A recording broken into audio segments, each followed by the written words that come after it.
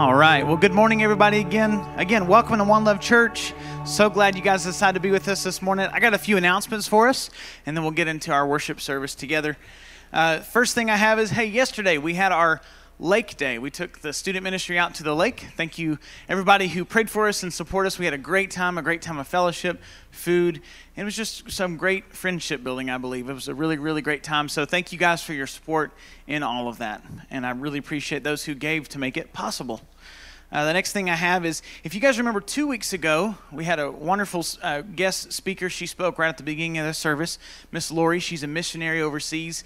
And she shared a little bit about her mission projects, the different things she's involved with, spreading the gospel around the world. And she just politely asked, very, very calmly, to give, if we could, as a church family.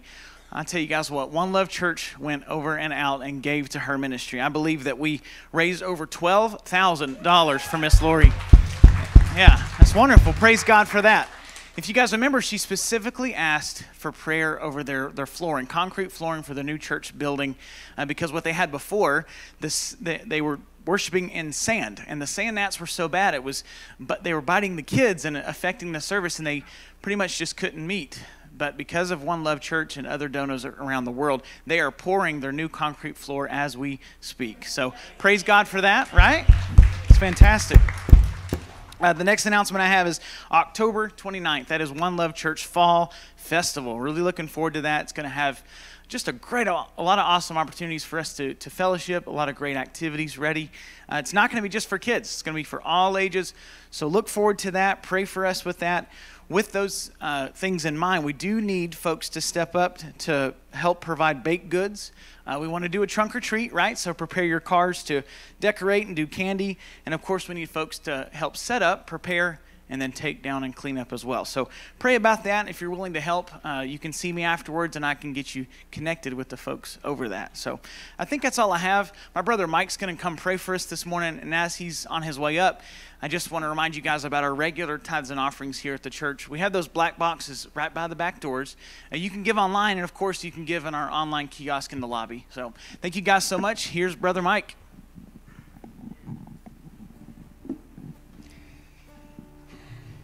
Dear Holy Father, we thank you so much for this opportunity to praise and worship you, to learn from your word. Dear Father, I lift this service up to you, and I ask that you give us open hearts. Dear Father, open our eyes to your word. Fill us with your Holy Spirit, dear Lord. I ask that you bless us and that we would learn to be available to you. We love you so much, and we praise you and we thank you. We ask this in Jesus' name. Amen. Thank you, Mike. Hey, let's praise our Lord and Savior Jesus Christ this morning.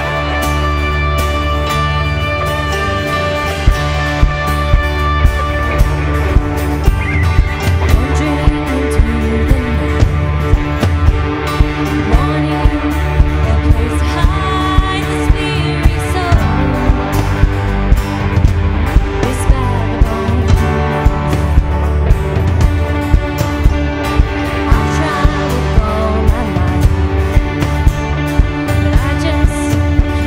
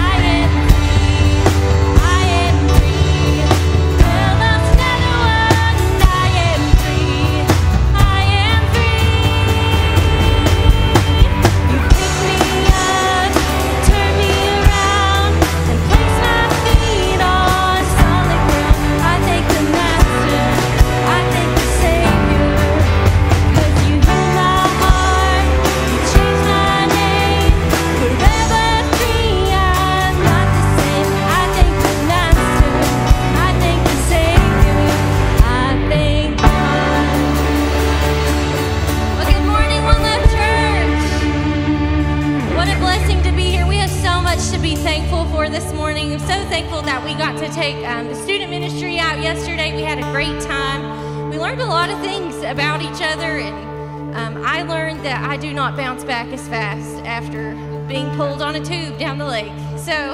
But we had a great time, and it's just an awesome morning to worship, and it's great that we can worship here on Sundays. But worship doesn't just stay here on Sundays. That goes through the week, and it even happened yesterday as we were on the lake having fun. We're worshiping, we're fellowshipping in the beauty of God's creation. And He's created so many beautiful things, and you know, His most prized creation is us. Isn't that crazy?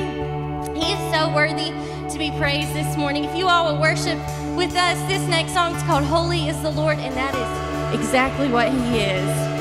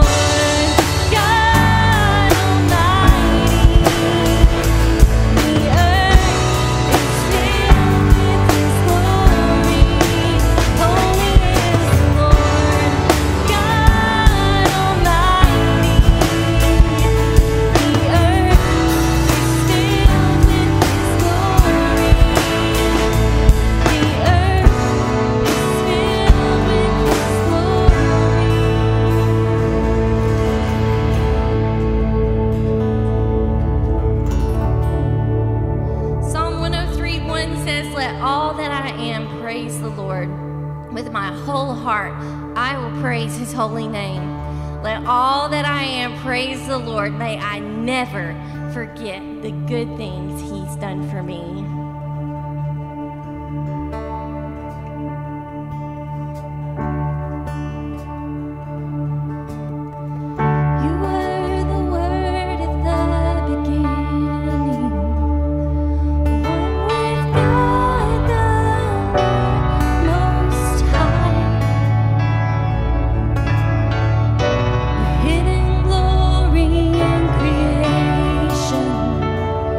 Now reveal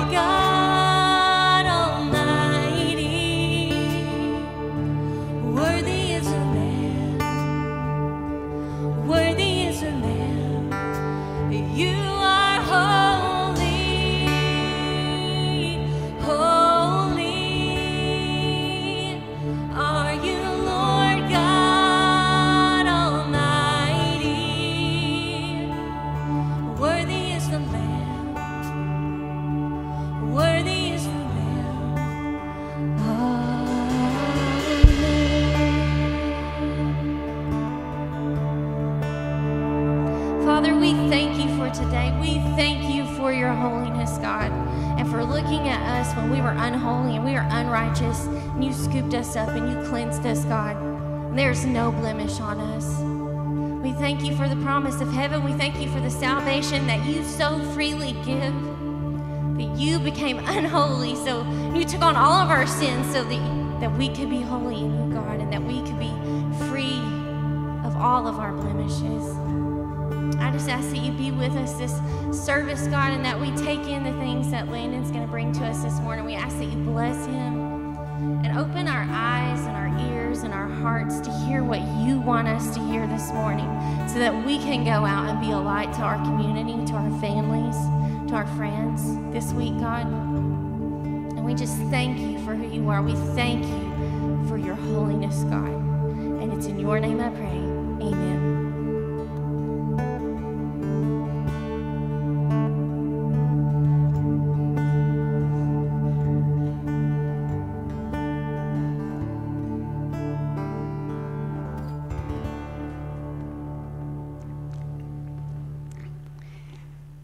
Amen. Let's give these guys a big hand today. That was great. Fantastic.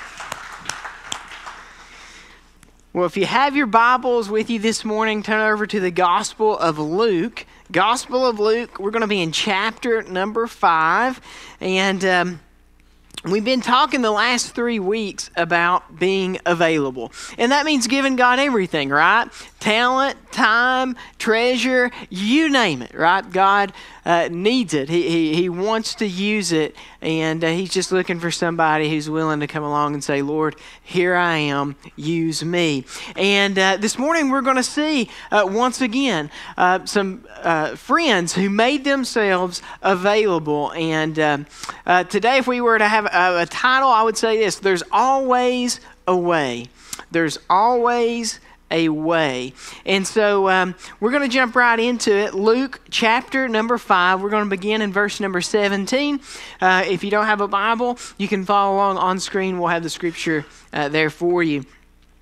In the Gospel of Luke, in chapter number 5, beginning verse 17, the Bible says this: On one of those days, as he was teaching, the Pharisees and teachers of the law were sitting there, who had come from every village of Galilee and Judea and from Jerusalem.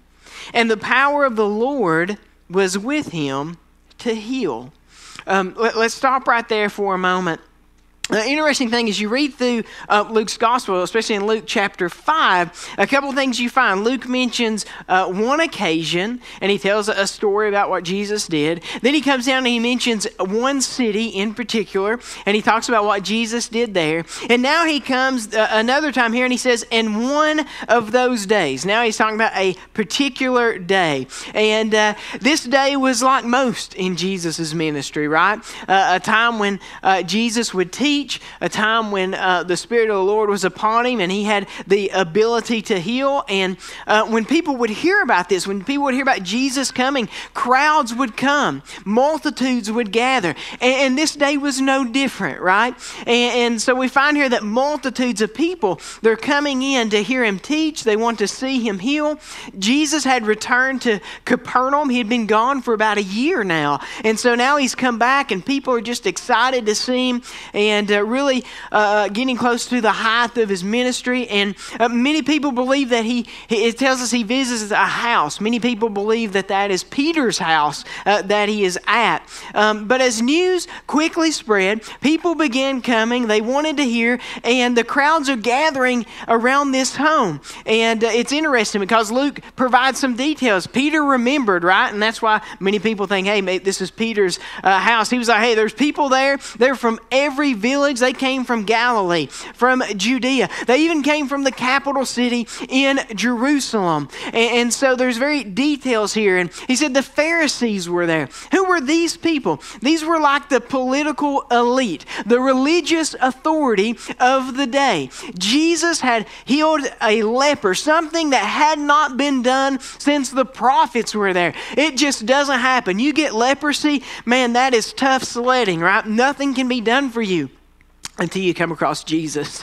And Jesus heals a leper, and he goes to the temple and he presents himself before the priest as the Old Testament instructed him to do so. And everybody, they cannot believe what they are seeing. And the man tells them, hey, Jesus healed me. And so these same Pharisees, right, who can't believe this man that everybody knew had leprosy has now been healed, something that has not been done in hundreds, if not thousands of years, they want to go see the man who did this, right? And so they have come and gathered because they want to be around Jesus. They want to hear what he has to say. They want to observe him. And so literally, guys, the house is full. It is packed. The fire code has been shattered, okay?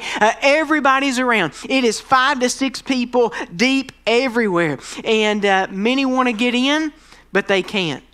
And the Bible tells us, Luke says that the power of God was on Jesus to heal.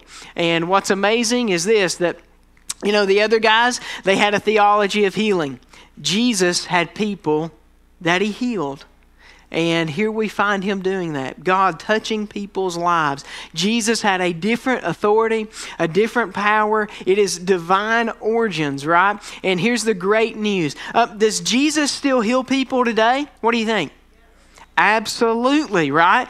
He had this power that God had given him while he was on earth. Well, here's one of the last things that he said to the disciples before he ascended. It's in Matthew chapter 28, right? We all get the Great Commission that Jesus gave to go out into all the world. But I want you to note, before Jesus sent us out, this is what he said. He says, all authority in heaven and on earth has been given to me. Jesus is the ultimate authority, right? In heaven and on earth. And people get healed every day. You don't hear about it on the news, right? It doesn't make the headlines in the newspapers, but listen, it happens in the hospitals each and every day. It happens when people go to the cancer institutes, right? When they said, hey, this looks bad, we need to get you in. And they go and they call other believers and they cry out to God and they're praying and asking God, if it is your will, touch me. And they go in to get a plan together. They want to look at it, and guess what? It's gone. And doctors don't know what to say. They got one word for it. They call it miracles, right? And they happen each and every day. God is at work. He is active in this world. It has never stopped, right? God does the healing. So we find this is one of those days that Jesus is healing people that are there. The crowd is here and they've gathered into this home. They are packed in, and not only on the inside, but also on the exterior of the home. So here's what Luke says. He sets the scene. We all know what's going on now, right? Jesus, he's in the center of the home. Everybody's around, packed in and packed out. Here's what happens in verse number 18. He continues. He says, and behold, some men were bringing on a bed a man who was paralyzed, and they were seeking to bring him in and lay him before Jesus.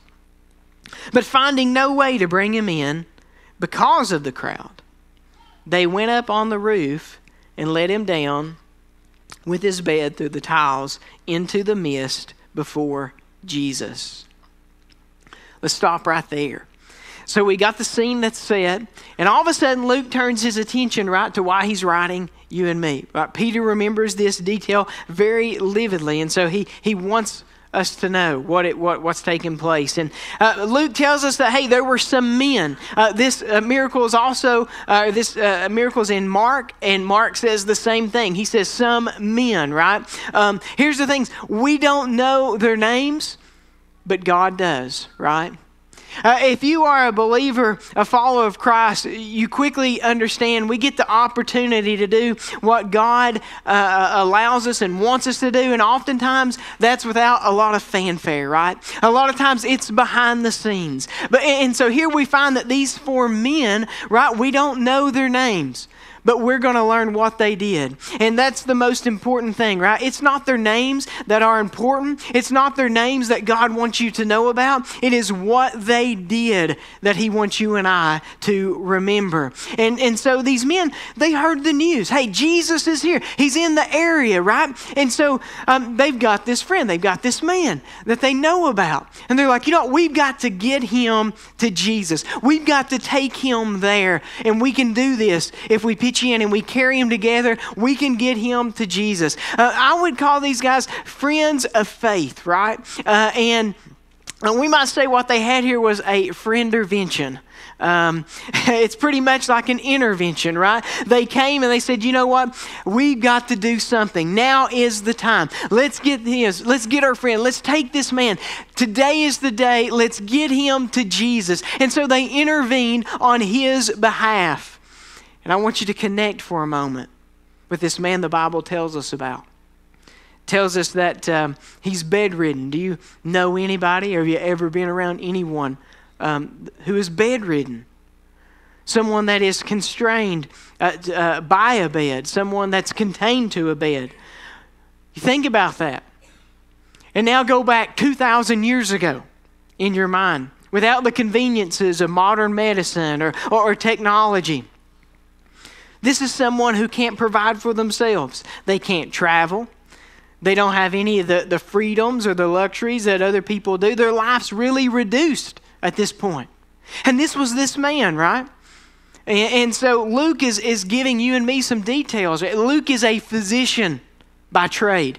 And so he's providing like a case study here. He wants you to know, hey, there's a reason that he's bedridden. And he says this man was paralyzed. So think about what that means in this day and time, right? 2,000 years ago, it meant he's unable to walk. He's unable to bathe himself. He's unable to dress himself. He's unable to feed himself, to move. Someone is caring for him, right? He was unable to get out of the bed in which that he was lying on. And the man's family, the man's friends, his caretakers, they knew there was nothing that could be done. This man's condition is hopeless. And that's it. There's no doctor. Luke's the physician. That's why I want you to know, hey, look, he was paralyzed. There was nothing that no doctor could do. No one could help this man. So he's letting you know this was his condition. But this man has some men in his life that recognized where he was at, that knew his condition. But more importantly than knowing what his condition was, they also knew that Jesus was in the community. They knew where Jesus was located. They knew what Jesus was capable of. They knew that, hey, doctors cannot help him, but we know a guy that can help him, but we've got to get him there. He's unable of getting himself there, but we can take him there. We can show him the way, right? We can get him there. These are friends of faith. The author, Bob Goff, said, a true friend doesn't just say things. A friend does. Here we find some men that had compassion, but it didn't end there. Their compassion moved them on behalf of their friend to get him to the Lord. And that's exactly what they did. They showed a care beyond just a friendship, right? They got a cot. They carried him to the place where Jesus was. The man had no way of getting there by himself, so what do? They did some work and they got him to the place where Jesus was. That's what friendships of faith are. If you have a Christian friend, they're places of safety, places of love, places of care for one another, that deeply enough, right, that listen, you're willing to do the hard work when it's necessary. And this was hard work, right, carrying this guy. We don't know how the distance was or how long, but we know, hey, they carried him there to get him to Jesus. They cared for their friend. You know, in our day and time, we need to understand, like, caring for someone, it's not liking a post, right? It's not seeing a comment and or something that someone posts and liking it. It's more deeper than that. These guys were moved to do something. They said, hey, this is our chance. This is our opportunity. There's a way to get him to Jesus, and let's act on it. And it took some work, but they picked him up, and they carried him to the house where Jesus was. And then, as the plan's going, right? Just like they had it in their mind, we're going to carry him, we'll get him to Jesus. And Jesus, we believe Jesus can do something. We believe Jesus will heal him, and that's why they're taking him. That's why they're going to this trouble. They want to do that because they believe in their heart of hearts that, hey, if we can get him to Jesus, Jesus can touch this man. He can change his life forever. And so they're going to do everything they can to get him to Jesus. And they make their way to the house. And here comes a problem.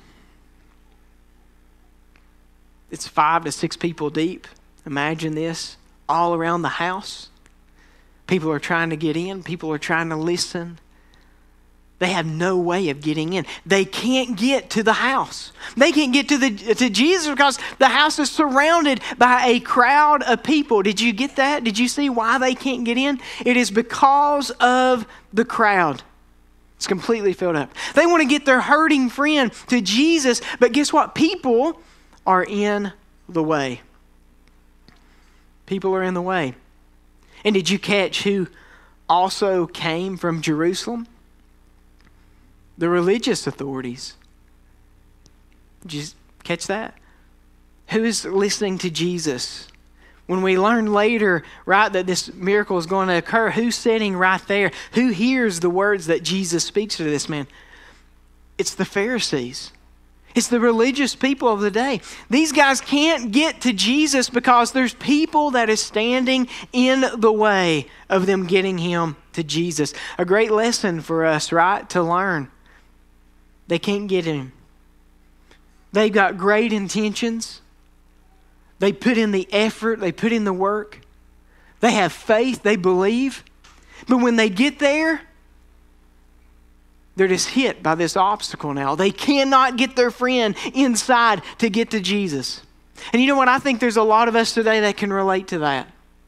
You got someone in your life, someone you care about, someone you love, and you want them so badly to get to Jesus.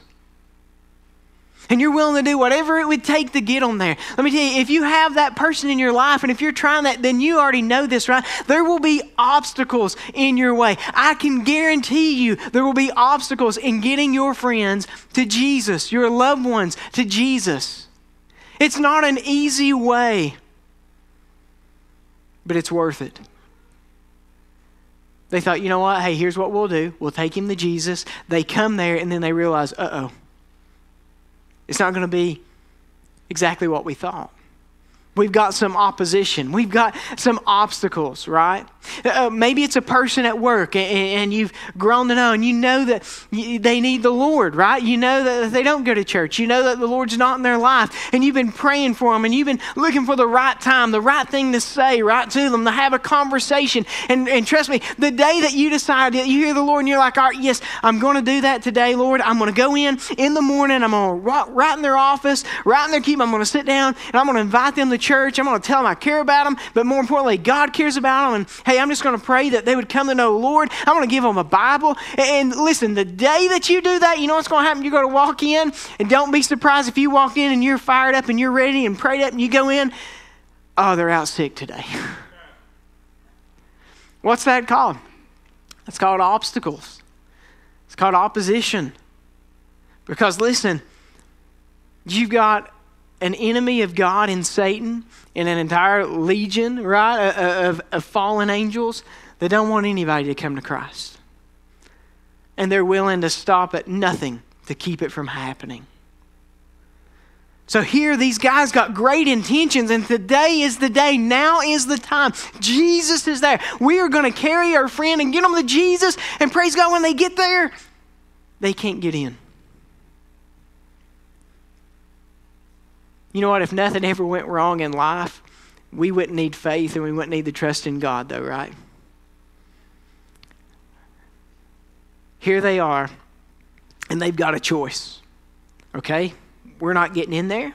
We can either turn and go back, or we can be determined and we're going to find a way, and we're going to have faith that God will see us through and we can get our friend to Jesus. You know, in the book of 1 Peter, chapter 5, verse 8, a lot of people know this verse. It says, be sober-minded, be watchful. Your adversary, the devil, we just talked about, right? He prowls around like a roaring lion, seeking whom he may devour. Notice what he says next. Resist him and be firm in your faith. See, we have a choice, right? When we face opposition, when we face an adversary, we can resist, we can choose to do it, we can choose to stand firm in our faith, or we can turn. And this was the decision that these friends faced. It's a decision, I think, that we can relate to how these men felt, right? I bet everybody here, you've experienced setbacks, right? You've experienced delays at times in your life. You've faced interruptions. You've had a plan and you've seen it through and you're on that plan and all of a sudden those plans get interrupted. How many of us have suffered disappointments? Do you think these guys, when they were so happy, so excited, so eager to carry their friend, do you think that they were disappointed when they saw that they couldn't get in? Absolutely. I'm sure they were. It was a setback. And many of us in life, we've experienced those. We can relate to that, right? But you know what? With faith, setbacks can be turned into comebacks.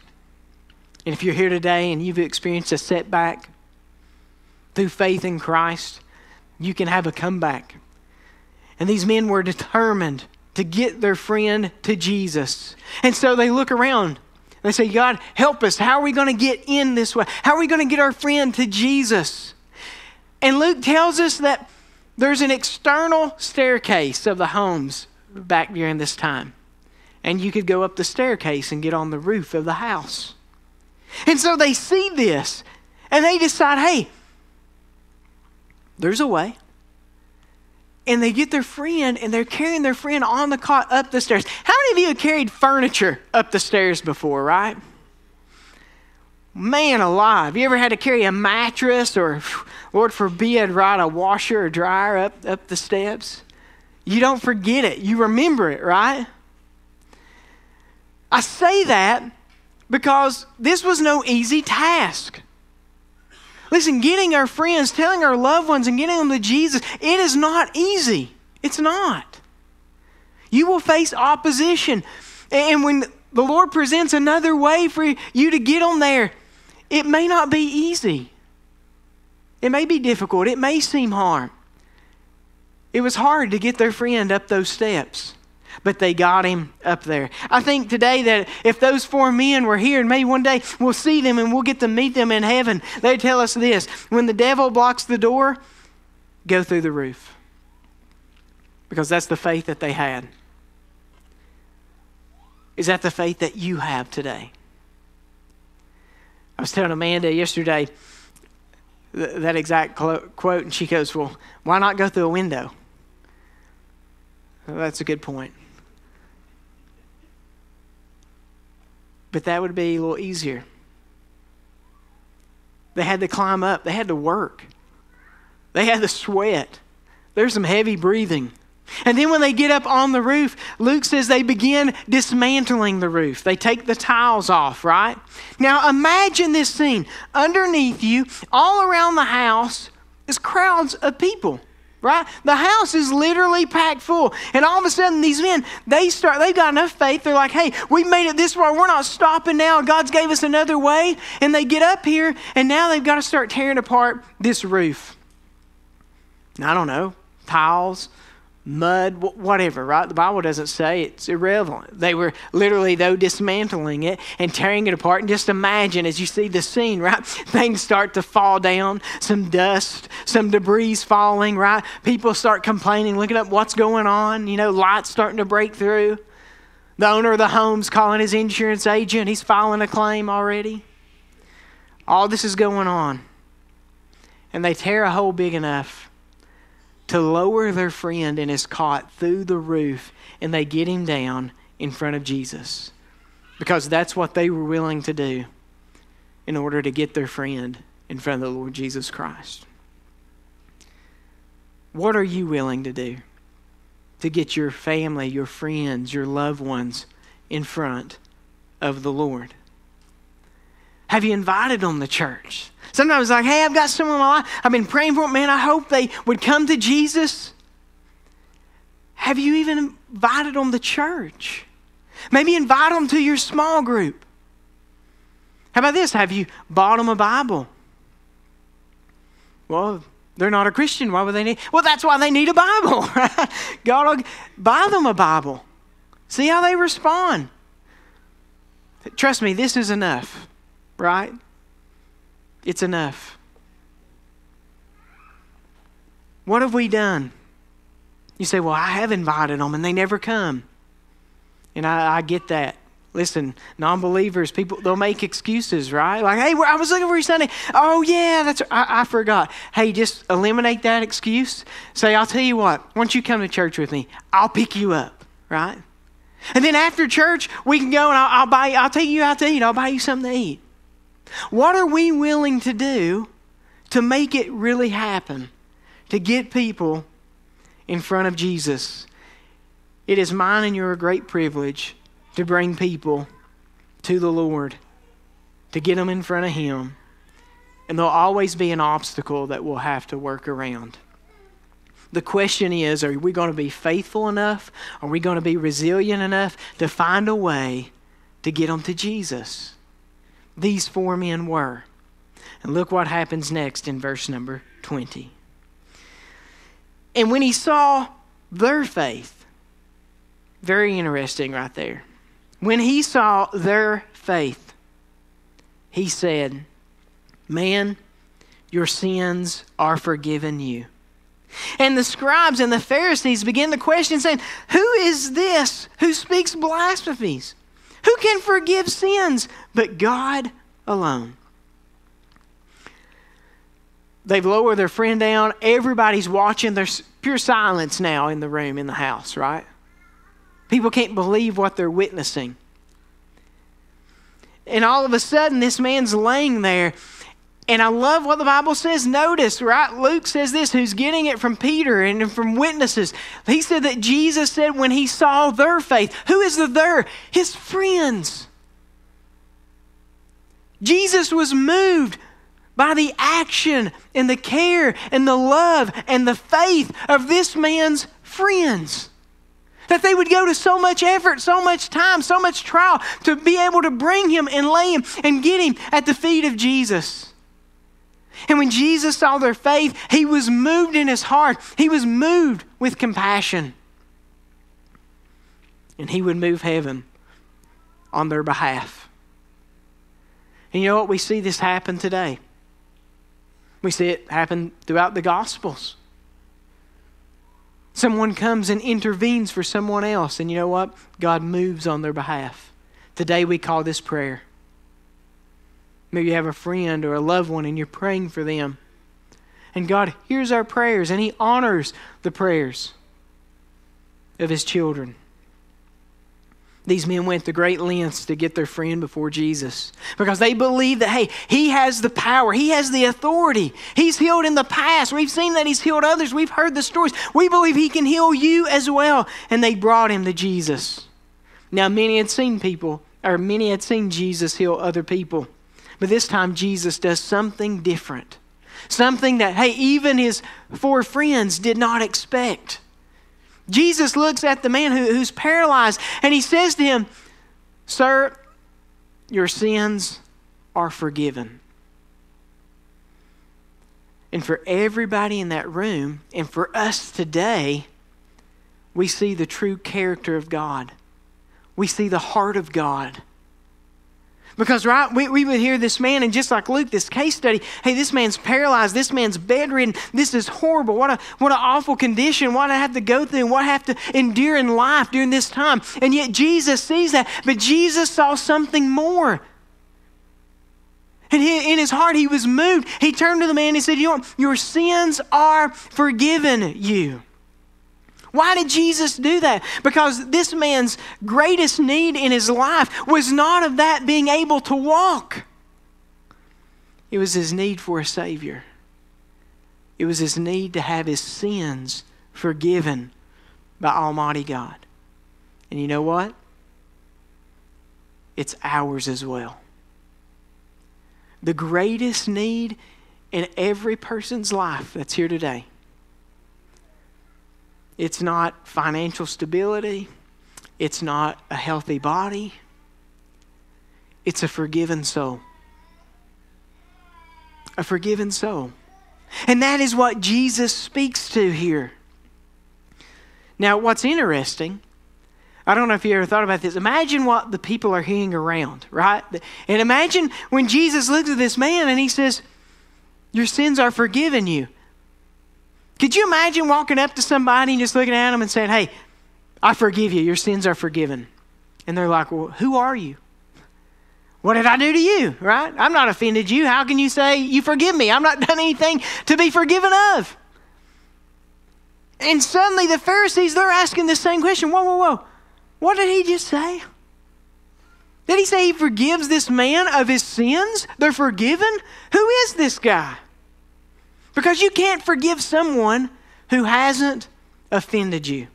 The theologian C.S. Lewis said this about this story. He said, this makes sense only if he was really God, whose laws are broken and whose love is wounded in every sin. He had sinned against God. He had sinned against Jesus. And Jesus, in love and compassion and grace, he looks at him and he says, sir, your sins are forgiven. Jesus didn't say, hey, you're healed. Get up and go. No, he looked in the man's heart. He saw the inside. He saw his greatest need, and he spoke to that need. And he said, sir, your sins are forgiven. Because a healthy body only assures life for a short period. But a forgiven soul lives forever. I thought as they sung that song, Worthy is the Lamb, I pictured myself one day in heaven. I hope we're all there singing, Worthy is the Lamb, right? That'll be us in heaven one day. A forgiven soul lives forever. And so Jesus speaks to that and he forgives his sin. And all of a sudden, the religious authorities that are there, the Pharisees, they can't believe what they've just heard. And they're saying this amongst themselves. Some of them are thinking it, right? They're not even talking out loud. But Jesus knows exactly what they're thinking in their mind. He knows what they're saying among themselves. They're like, hey, this is blasphemous. This is like a term reserved, right, for those who really reviled God, rebelled against God. I mean, the lowest of lows. And they're like, hey, this is blasphemy. You can't say this. I mean, think about this. This man's sin was just forgiven. That's a great day. A great day. And the very first thing that happens is he gets criticized. He gets critiqued. Let us be slow to criticize and critique and be quick to celebrate what God is doing in people's lives, right?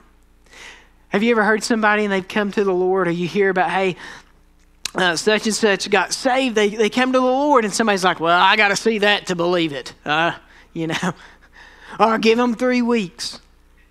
What? That's what the Pharisees just said. Wait a minute, no, you can't do that. Take that back. You can't say that. We got to be quick to celebrate when God's at work and what he does in people's lives. So they make this statement. Like, you can't do that. You can't say that. Look how Jesus responds in verse number 22. And when Jesus perceived their thoughts, and that's important, right? Again, it's in their minds. They're not speaking out loud. Jesus is hearing what they're thinking, what they're saying. He knows what we think and what we say.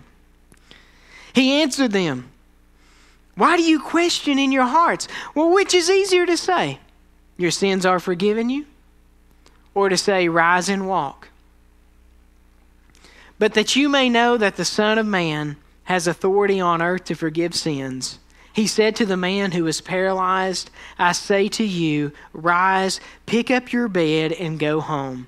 And immediately he rose up before them and picked up what he had been lying on and went home, glorifying God. And amazement seized them all. And they all glorified God and were filled with awe, saying, "We have seen extraordinary things today."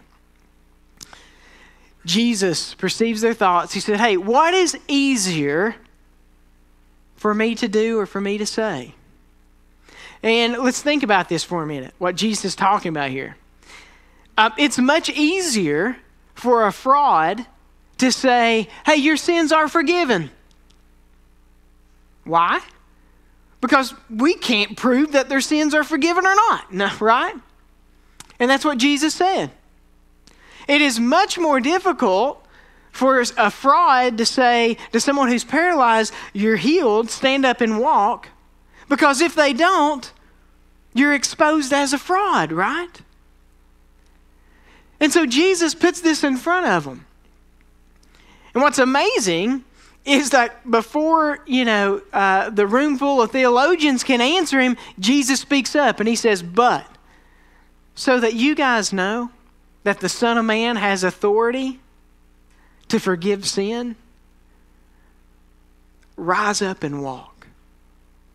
He wants them to know, I've got authority over both. I've got authority over the body, but more importantly, I have authority over the soul as well. He has it all. He is above all. It's the first time in Luke's gospel that Jesus uses the title Son of Man. He uses it 25 times in the Gospel of Luke alone. It reminds us when Jesus says it, Jesus is saying, hey, I identify with you. I know what it's like. I know what it's like to hurt. I know what it's like to suffer. He looked at them and he's like, I know what it's like to experience setbacks. I know what it's like to face interruptions. I know what it's like, right, to be going down one path and think, hey, this is the way, and to face an obstacle. I know what it's like to face the opposition. He comes to me too, and he comes to me daily. But you have overcome. The Son of Man, he says, I came to accomplish a mission on your behalf. I have a divine authority. I am God, but yet I know how you feel, and you're the reason that I'm here. Therefore, I can forgive sin. And guys, that's a good day. And that is a great thing, and here's why. Because you will not find another religion on this world that will forgive you of your sin. Did you know that? Every other religion is about you obeying someone's list of rules so that you can make God love you. That is not what Jesus did. That is not what Jesus said. Jesus loves you unconditionally by grace, and he just forgives the man. He didn't tell this man to do anything. He didn't tell him, hey, I need you to start doing this, I need you to stop doing that.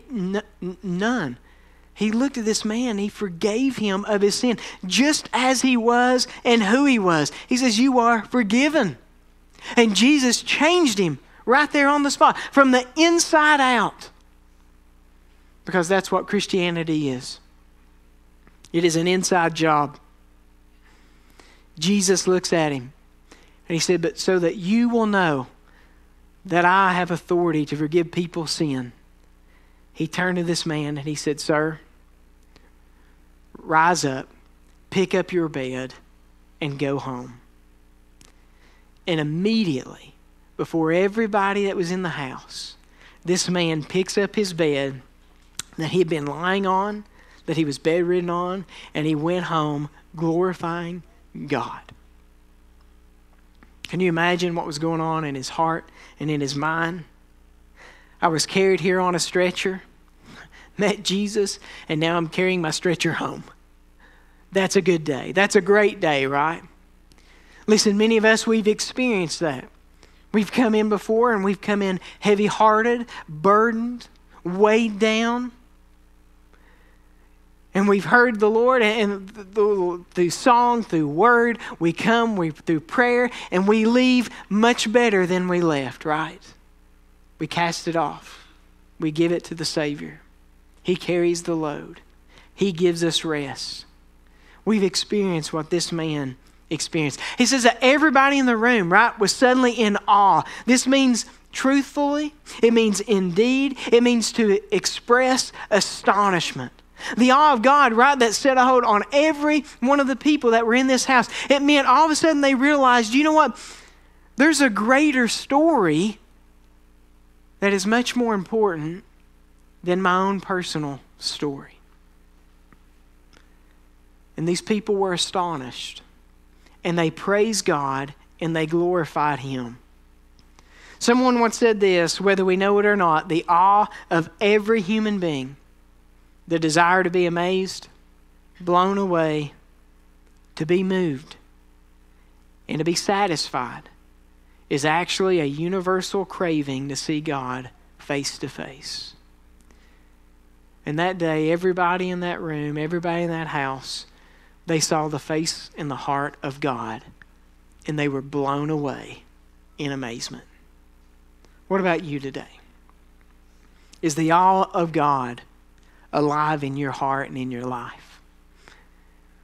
When you look around and you know that friend, that loved one you care about, that they don't have a relationship with Jesus Christ, what are we willing to do to help initiate that?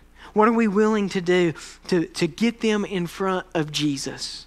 What are we willing to do to get them to come into church so they could hear the Word of God, so that they could hear songs, so they could be around other Christian men and women? What are we really willing to do? Are we making ourselves available to the Lord to be used? Let's be faithful friends, and let's remember that there's always a way. We just have to ask God to allow us to be a part of it. Let us be a small part in it. Let us pray this morning. Jesus, we thank you so much for just this incredible gospel story that Mark and Luke capture, Lord. We thank you for these men, Lord, in the faith that they, Lord, showed us today and that we can learn from. That they cared enough for their friend that not just to pray for him, but to put their faith into action. To put it into deed.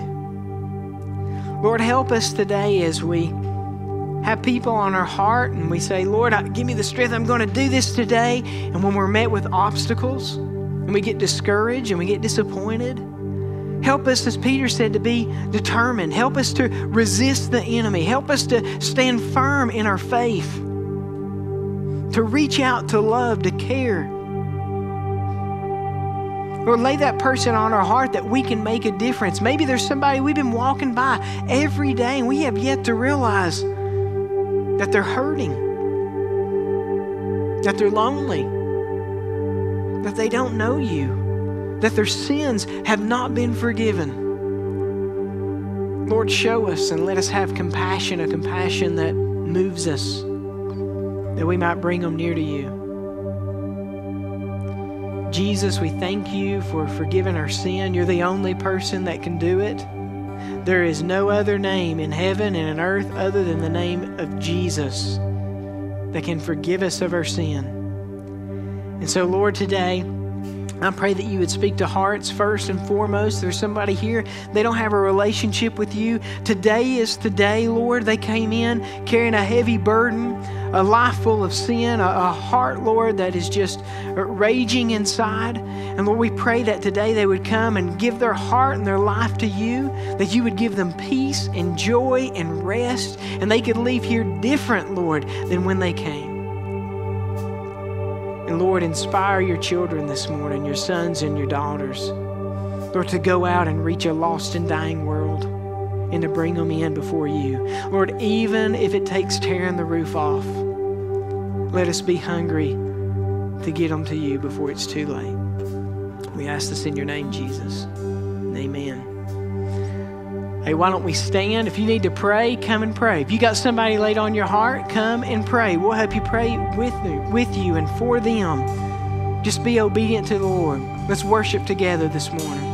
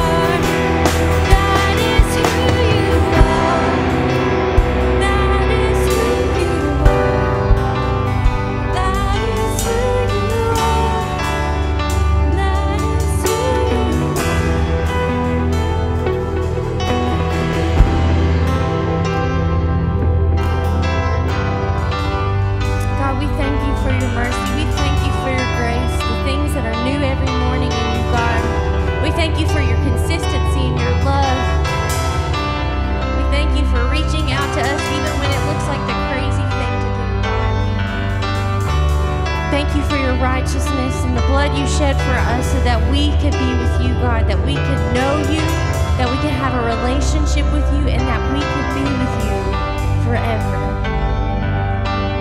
God, thank you for this church family. Thank you for the friends in our lives who are willing to move on our behalf, not just in prayer, God, but in their deeds as well. Just thank you for them. Help us to be that friend to others this week, God. Thank you for being that